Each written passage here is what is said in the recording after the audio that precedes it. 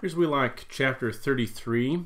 Unlike our last chapter, this focuses on just one big topic, the topic of conditional sentences, but it's rather straightforward, so you are going to need to make a flashcard of the 6 different kinds of conditional sentences in Latin. So first we have factual sentences that are in the indicative mood, no matter the tense. And so you have a present factual, so that in your in the 2 parts of your sentence, the apodosis and the protasis. And so the protasis is the if part.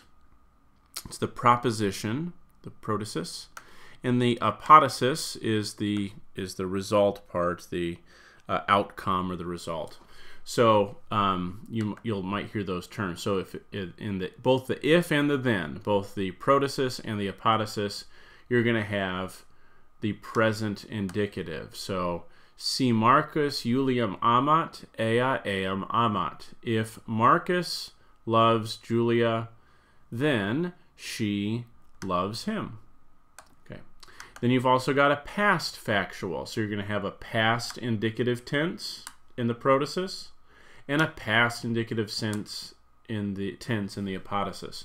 So si Marcus Juliam amavit, ea eum amavit.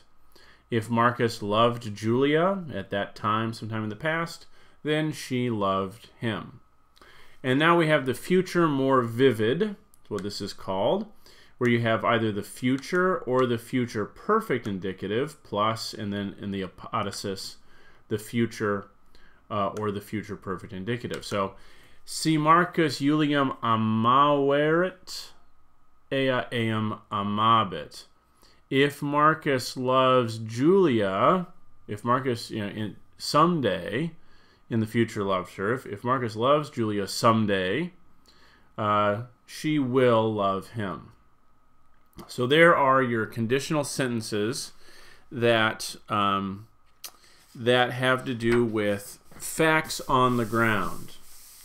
So it's kind of so these are the straightforward ones. They deal with reality as it is. What if we want to talk about things that are contrary to fact, which are a lot of the different kinds of if-then statements. And so from a Fiddler on the Roof, the song is If I Were a Rich Man. I don't know if you've heard that song before, but if I were a rich man. That's a contrary to fact statement in English. That's actually the subjunctive mood in English. If I were a rich man.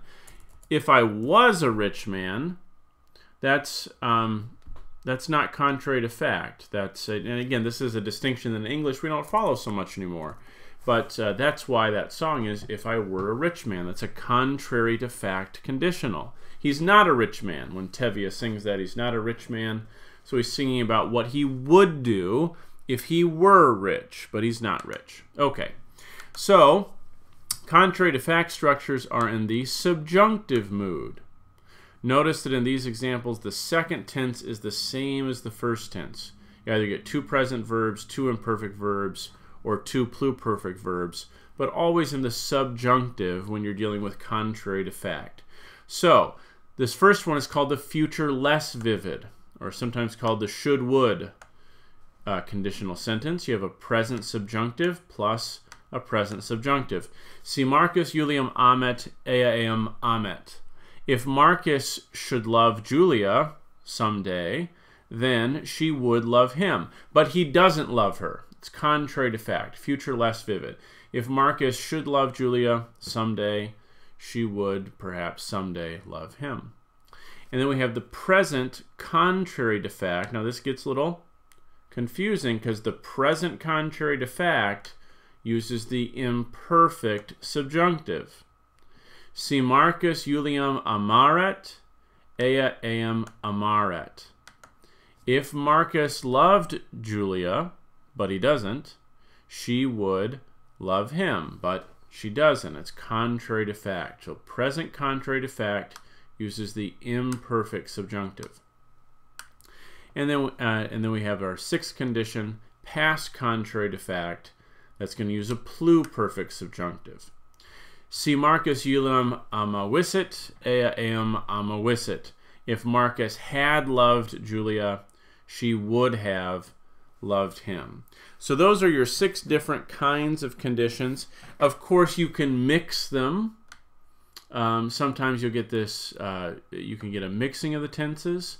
Si me citius invenises, lieber nunc essem.